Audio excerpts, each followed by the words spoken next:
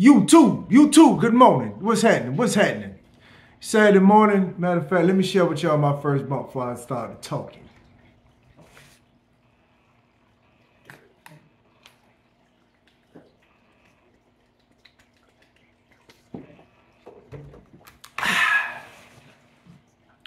Saturday morning, time for me to get me a 5-mile run in. Yesterday was Friday. I ran 5 miles on the treadmill. I did it early. It was hot, and it was hot. I got off early, went to run on the treadmill. I'm in the process of uploading a shorts video about that. And I went to my son's game. Shout out to him anyway, although they got their ass whipped. I left the game at the end of the fourth quarter, at the middle of the fourth quarter, something like that, and it was 56-7 or some shit. I don't remember the score, but you know, sure, that's still my boy's school. New Hampstead, you lost. You gotta try next week. Try again next week. Take it out on the next team. That's the only way to do that. Yeah, y'all just I don't know, man. The last game I went to, they beat a school about that bad, and I think I posted about it. They Windsor was playing golf and they was playing football. Now yesterday, the other team was playing football. Their ass was playing golf. I don't know what they was doing. But anyway, fuck that. I mean, they lost, and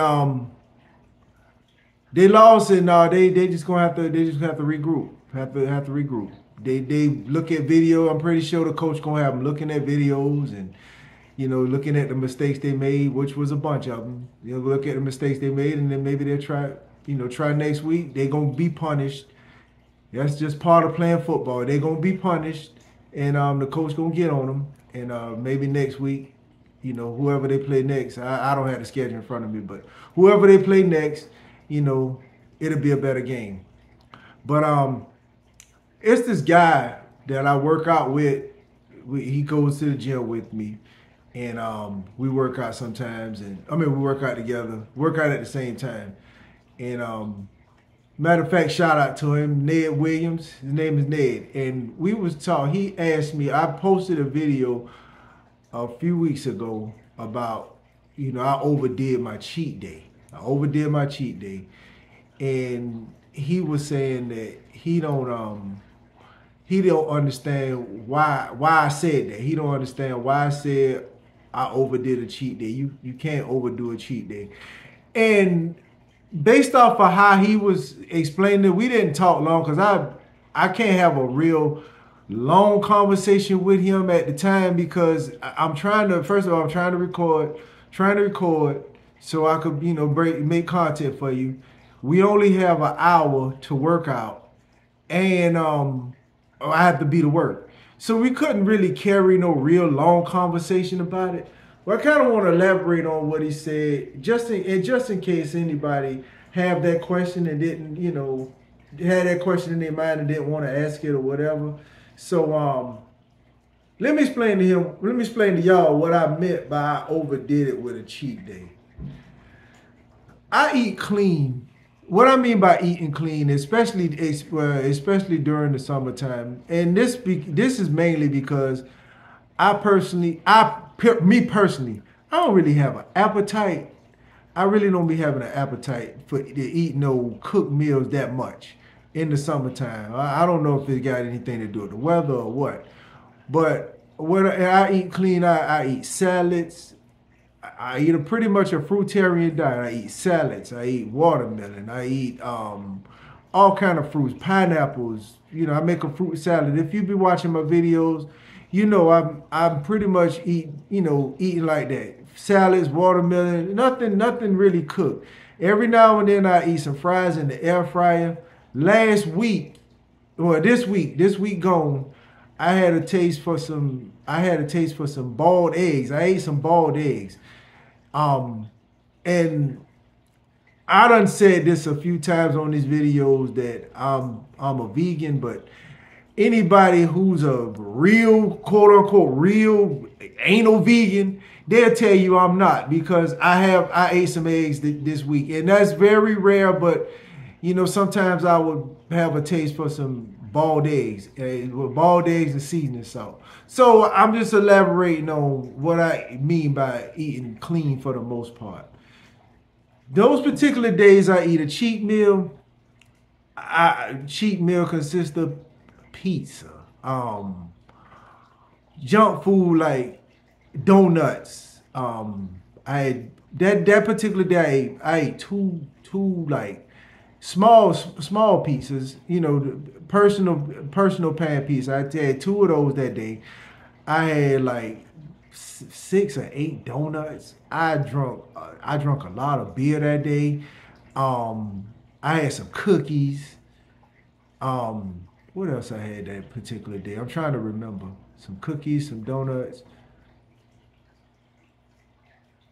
That was, yeah, that was pretty much it. But shit, from how I usually eat, that was a lot for my body at one time. In my body, I'm saying my opinion, but that's just how in my body. The next day I woke up and I felt that. In my body, that's just how my body operates. So, that's what I mean by I overdid it. Now, I don't feel bad about what because all that shit tasted good. I mean, I ate good. I mean, it tasted good, but the way my body responded to it, and it's because of the fact that my body's just not used to that. Not used to it. It's not used to be like, well, what is this? Pretty much that's pretty much what my body was pretty much saying.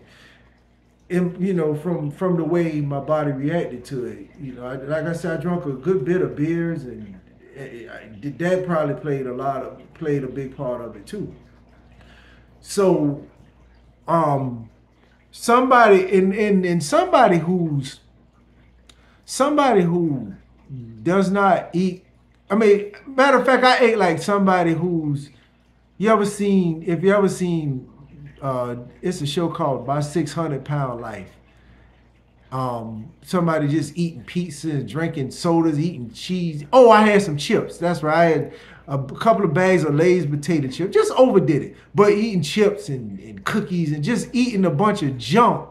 Eating a bunch of junk on a regular basis. Somebody who that's pretty much how I ate that particular day, and my body just didn't like that. My body just didn't like that. You go from eating watermelons and salads and drinking a lot of water, drinking nothing but water, and then you throw that in your body ain't gonna appreciate it. It's gonna be like, what the hell is this? I'm not even used to this.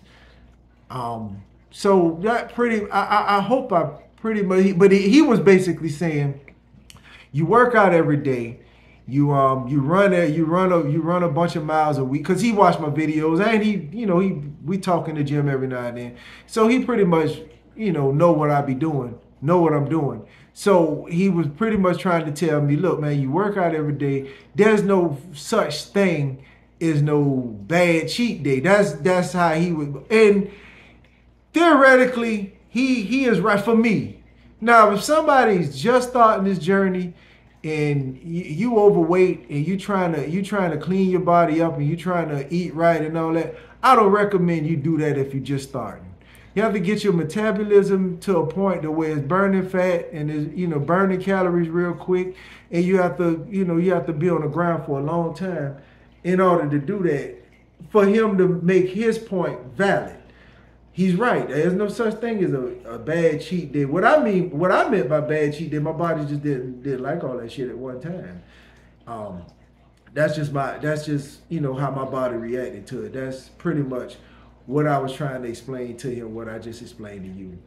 But theoretically, from his point of view, he's right. If you work out all the time, there's no such thing as a bad cheat day. And I guess what he meant by that, eat what the hell you want to eat.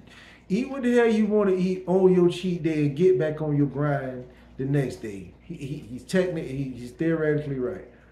What I meant by I overdid it, I ate to the point where my body just felt bad. I felt bad the next day. My body felt bad the next day. So shout out to him for, us having that conversation about it. Like I said, I pretty much said that I couldn't get too long winded with him because like I said, I'm trying to record content.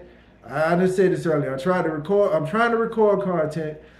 I got to be to work the next day. My workout partner, who I actually work out with, we sharing short conversations. It's just a lot to try to cover within an hour, and I thought that this would be a great thing to put on here, just in case somebody else wanted to, had that question in their mind, and they didn't want to comment, but they just thought of it, and just to answer your question. I hope I cleared it up pretty good. And another thing about this guy Ned, he got a book, man. He got a couple of books actually. I just started reading this one. I haven't gotten too far into it. Um, old man's words is stuff that he wish somebody told him when he was got younger. As you get older, I'm 46. I think he 50. He told me shit. 56. He 56 years old. 55 or 57. If I got your age wrong, shit, my bad. But he about 55 or 56 years old. And when you get older, experience when you get experience, you experience a lot of things, and it brings you wisdom. Your life is a story, and he pretty much telling his life story on here, his life story, and he wished that people would have told him certain things when he was younger, and his life would have been a little different. I haven't gotten too far into this book, but I am reading it. And so far it's a pretty decent read, pretty good read so far. So shout out to him, and I will tell you more about it as I get more into the book.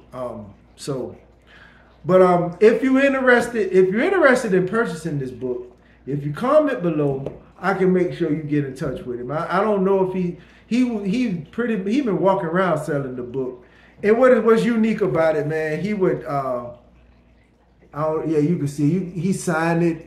He signed the book or whatever. Pretty cool, man. But I don't know if it's on Amazon or not. I really don't remember. I don't remember if he said it's on Amazon. I bought it off him personally, but I don't know, But if you're interested, comment below, and I will send you his. I could send you his information, and make sure you get one if you're interested.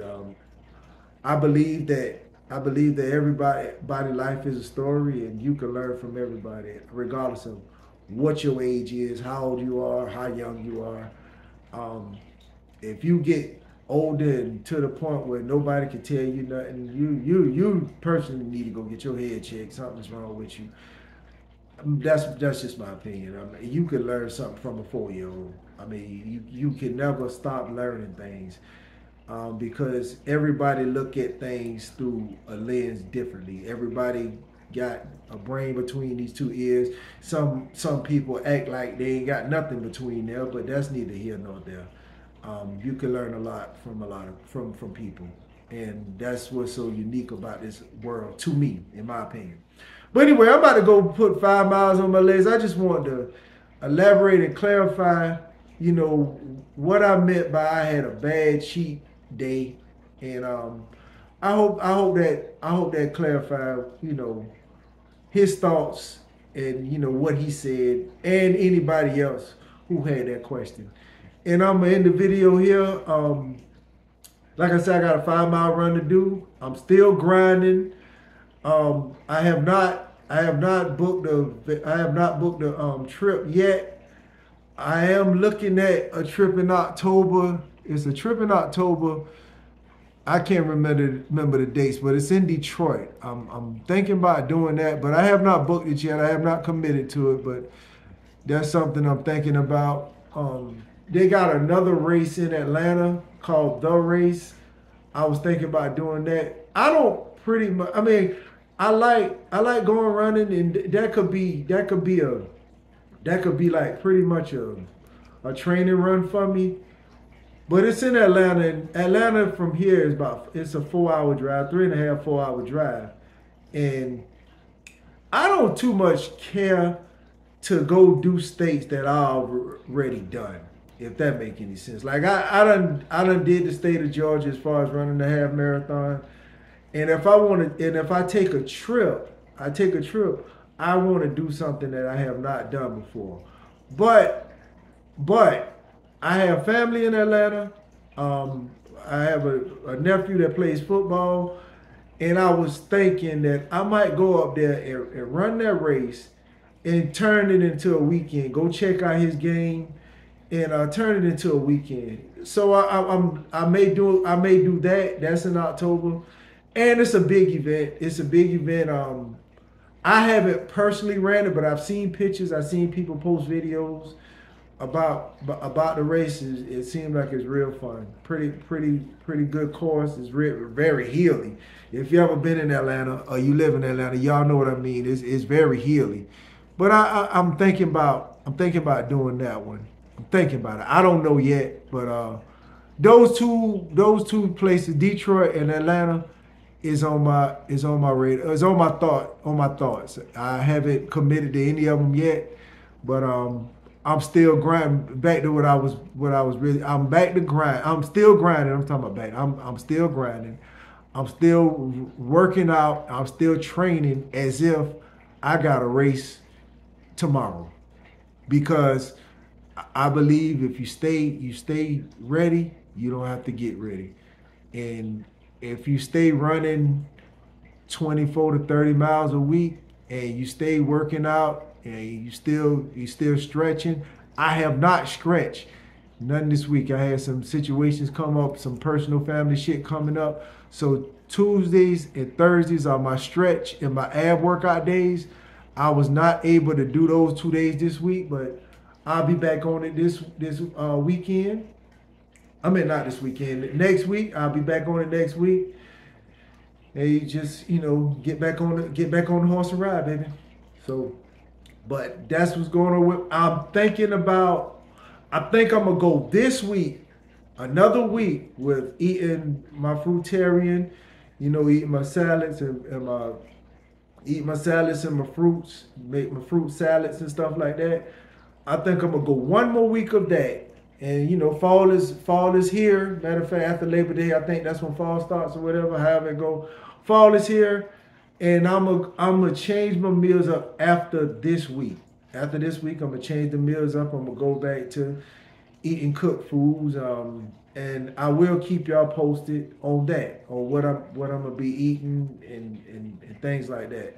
I'll keep y'all posted on it. But as of this week, I'm gonna still be eating my salads, and I put fries in the air fryer sometimes this week. I will eat a fruit salad.